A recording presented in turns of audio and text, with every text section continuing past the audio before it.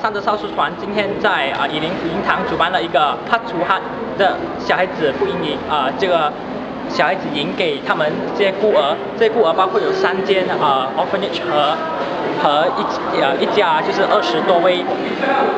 单亲父母来的，而主办的这些小孩子。这个 camp 的主要目的是为了给小孩子知道我们有多关心他们，不是说他们没有了父母，没有了家庭是不能活了，他们还有我们这班少时团继续要帮他们，继续要服侍他们，希望他们以后会好像成为一个少时。这个活动很有意义，因为它能带出我知道我们其实社会还很关心他们的，有我们这些志愿团体，好像少时会，我们是很愿意帮助他们。我希望将来我的 directors 我能举办更多像这类的活动，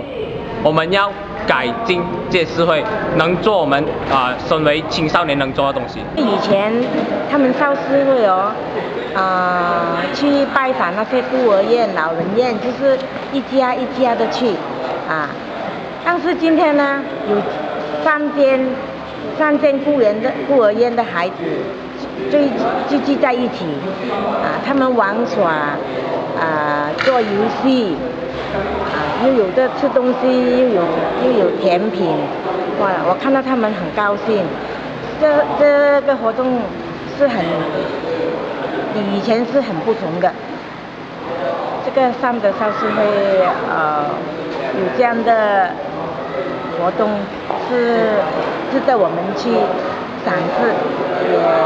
值得我们要学习的。希望其他的少师会可以